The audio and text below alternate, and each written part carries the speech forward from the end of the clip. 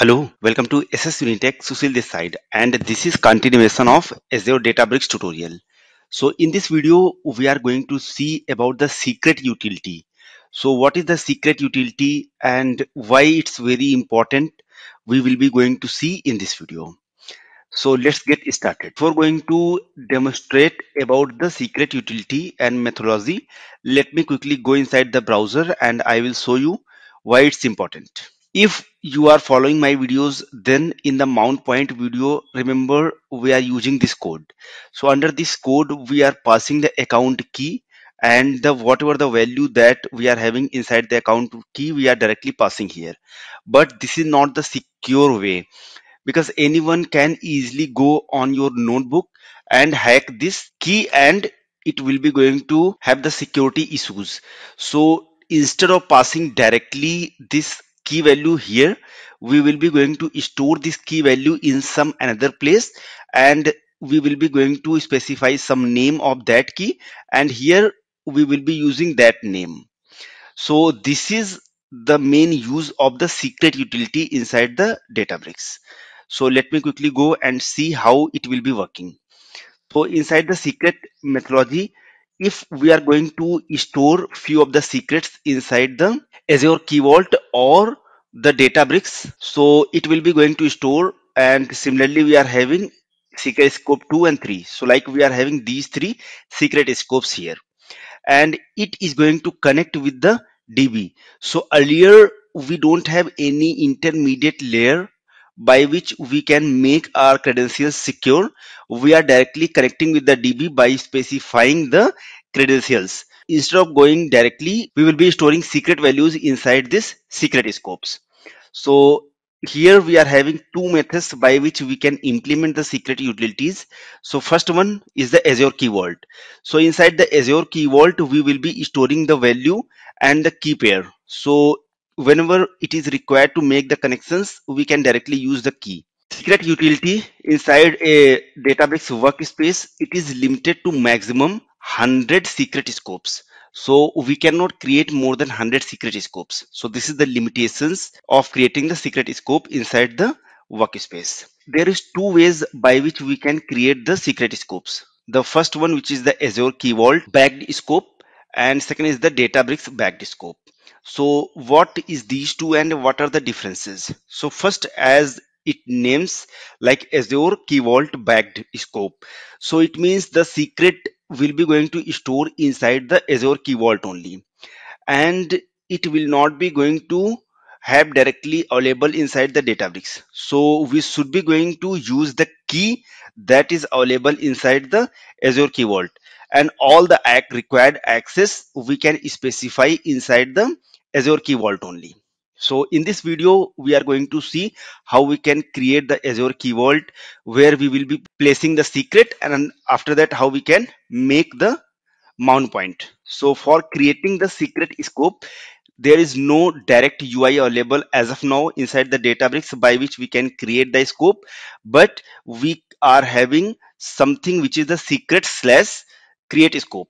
So this is the exact same thing that you need to use for creating a scope. So you have to specify your URL, and after your URL you need to add this. So it will be open a new window, and on that window we can create the scope. So that we will see in this video, don't worry for now. And one more thing, like as I told you, we can add the access policies inside the Azure Key Vault for accessing the Azure Databricks. So we are having three permission levels. First is the manage, second is the write, and third is the read.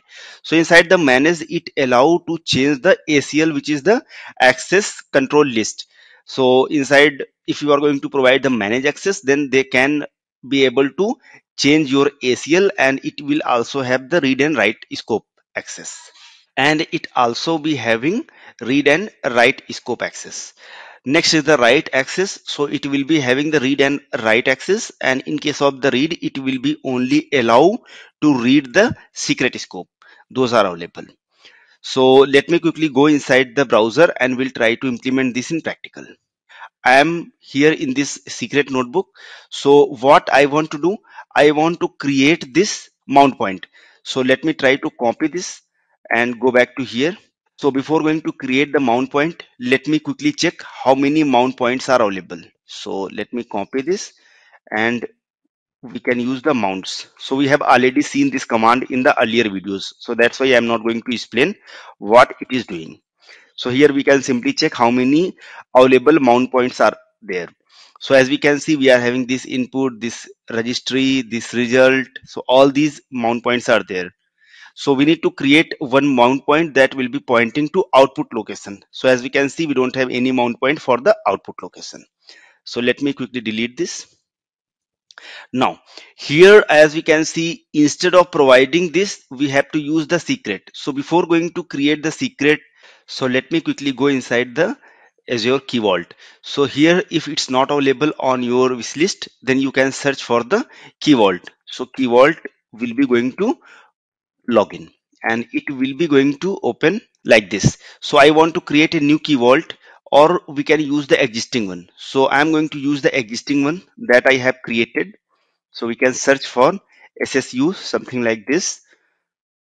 So as we can see, we are having this SSU Databricks Key Vault. So I'm going to open this one. And inside that, we will be creating the secret. So if we can scroll little bit downside, we can see this objects, and under that we can see the secrets.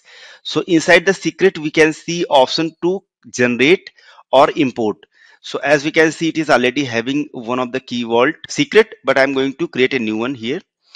Here we can see the upload option. It is certificate or manual. So I'm going to go with the manual, and here it will be going to point for Key Vault secret for output.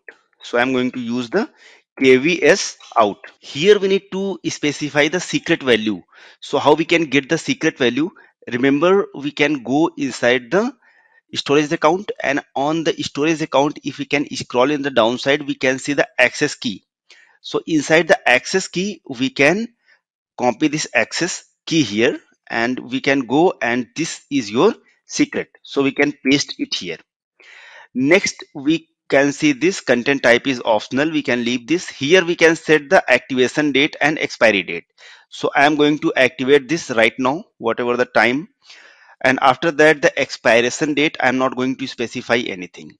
Here we can see the enabled, so it will be going to enabled or not enabled. So I'm going to set this as yes. Inside the tags, I'm not going to add any tag. Now we can simply go and try to create this secret. So it will be going to create soon. We have to wait. So as we can see, this is created. We can simply use this key value, and whatever the actual secret is available under this, that will be available. Now we can go on the Databricks home side, and now we need to create the secret. So for creating the secret, remember inside the PPT, we have discussed we have to use this secrets slash create scope. So simply we can go on this home, and after that we can use the secrets slash create scope. Here is the S is the capital letter, so you have to use the same. We can click on enter, and this page is open for creating the scope. Here we can see the scope name. So we can specify the scope name like the secret scope, and this is for the output. So we can use the SS out. Now here the manage principal. So inside the manage principal, either we can go with the create or the all users. So I'm going to go with the all users. Here we need to specify the DNS name, and after that the resource ID. So how we can get it? We can go inside the Key Vault. So under that Key Vault, if you can scroll down and go inside the properties, then we can see the vault URI. So this is we can copy, and this is the DNS name. So we can paste that value here.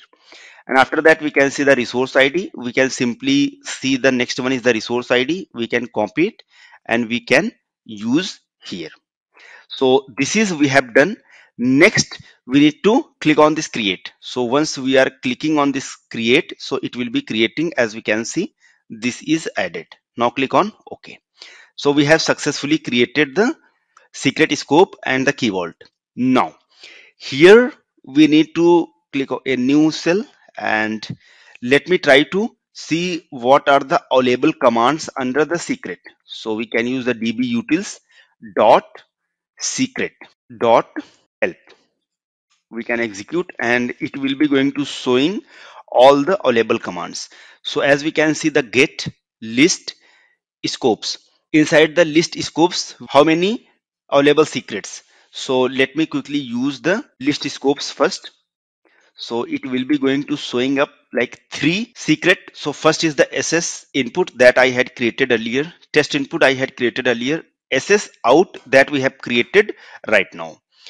Now let me see the next command. So we can again use the help.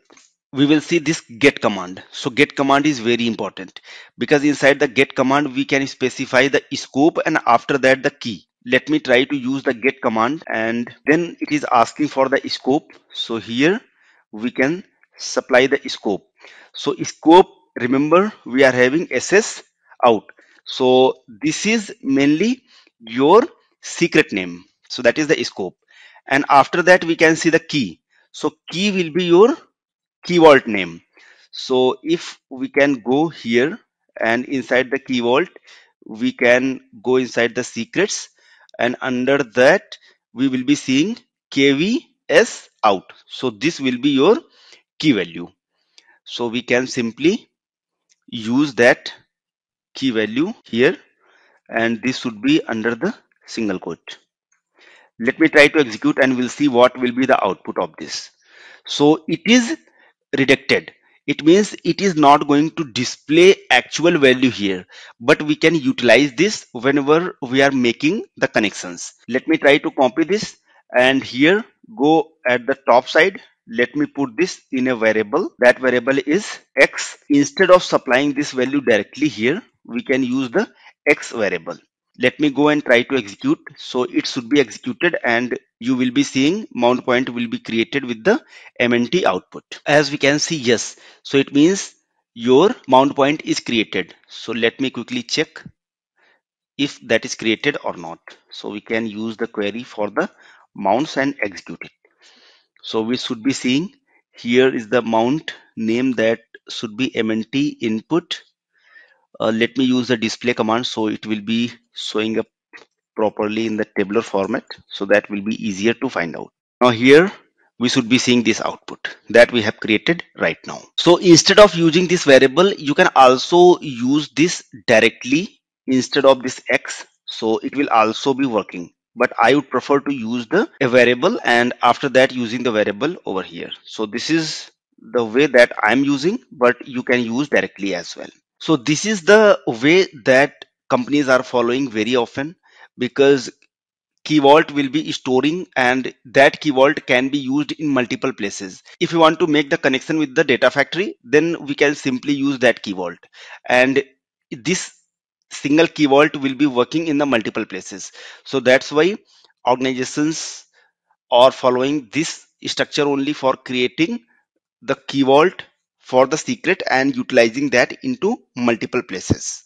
Thank you so much for watching this video. If you like this video, please subscribe our channel to get many more videos. See you in the next video.